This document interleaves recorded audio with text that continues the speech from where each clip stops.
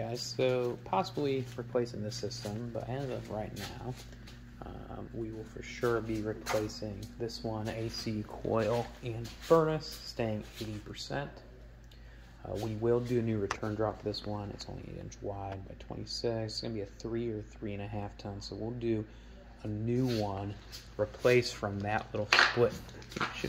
From that little split there down, which is 62 inches, but we're going to have to do some sort of offset, probably similar to what they're doing now, which is a little bit angled out.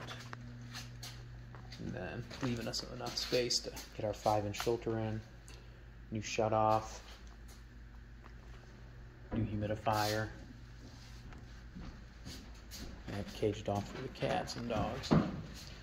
This system we may also replace. We can reuse that return drop. We'll do a filter and a base as well, furnace, coil, and humidifier. We'll also give options for like air scrubber and everything. And of course, our venting will get replaced too.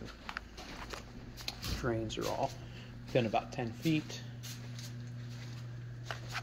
Murray panel.